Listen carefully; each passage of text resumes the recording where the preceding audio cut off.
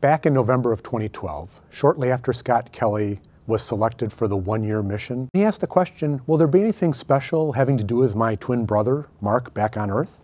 We realized this was a unique opportunity to do a class of studies because we had one twin flying and one twin on the ground. Okay, so you may have heard of the classic question. Are some of our diseases or behaviors due to our nature, our genes, or our nurture, the environment in which we grow up and the things that we do? With Scott and Mark Kelly, we can study two individuals that have the same genetics, but are in different locations. The investigations we selected fall into four categories. The first has to do with the molecular level and involves the kind of tests you would have in your doctor's office, blood tests and urine tests.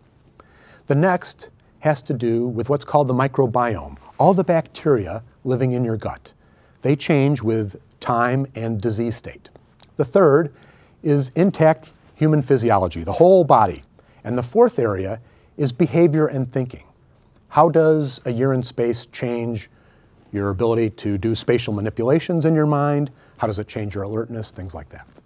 These investigations give us a special opportunity to look at subtle changes in Scott, because we can compare Scott's changes to the changes or lack of changes in Mark on the ground.